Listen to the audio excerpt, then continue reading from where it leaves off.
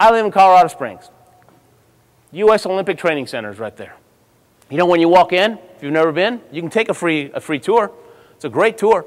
There's signs all over the place. You know, one of them, we go twice a week because my kids do judo there. And I read one the other day. It said, practice as if you're the worst in the world, but when it's time to play, play like the best. I thought, ooh, that's pretty cool, right? So study and go and read and learn, you know, like you're the worst because you want to get better. But when it's time to show that plan, man, you're the best, right? It's just like that. And so the Olympic Training Center, it's an environment conducive to success.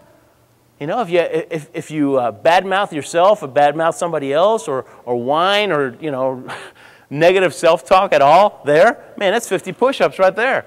I mean, why do you think everybody's in such great shape at the Olympics? All those push-ups. Yeah.